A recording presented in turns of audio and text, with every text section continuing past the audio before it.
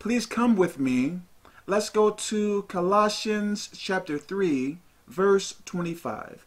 And if you have a Bible or your phone, go to this scripture here so you will know that I am not making anything up. I am not tripping.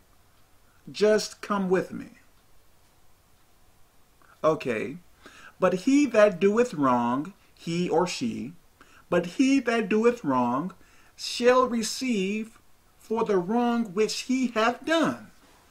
So, some people believe that as long as they believe in God, they can continue to do whatever they like. They can continue to sin. But what this is telling me in Colossians 3 and 25, whoever does wrong, they will receive payment or a punishment for what they have done. But he that doeth wrong shall receive for the wrong which he hath done. So that means that you are going to receive a punishment. Some people say that God is a God of love. God would never, ever punish me, Kevin. Obviously, you are not reading the Bible.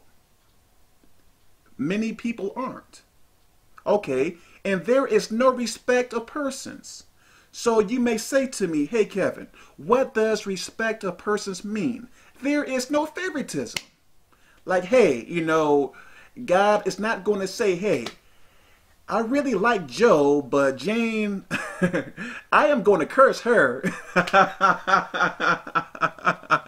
Joe, man, you can pretty much do whatever you want to. But Jane, man, you mess up one time, I am going to lay the hammer down. No, there is no favoritism.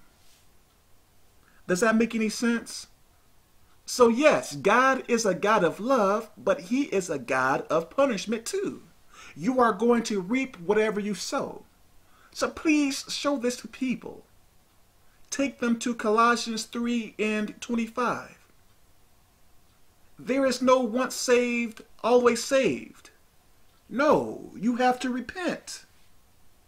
Because, well, even when you repent, you are still going to receive punishment for what you have done wrong. But at least if you die after you repent or you live by God's rules, you are going to heaven. But we still have to pay for the wrong that we do in life. So when many bad things are happening to you, what is going on? Why are so many bad things happening to me? Life is not fair. Look at your life. What are you doing? What are you saying? What are you contemplating on? Think about that. Because I used to think the same way too. Like, why are so many bad things happening to me? Like, I think that I am a semi-good person. But I started to look at, yeah, I was treating people like trash. I was a very hateful person. So once I started to change, I started to see, hey, not as many bad things are happening to me now. Go figure. So I pray this makes sense. God bless.